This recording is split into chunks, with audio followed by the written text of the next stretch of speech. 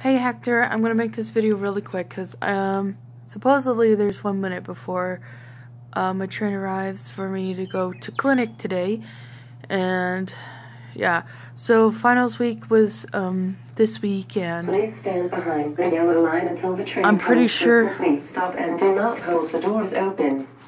And I'm pretty sure I passed. I know I passed anatomy and everything like that.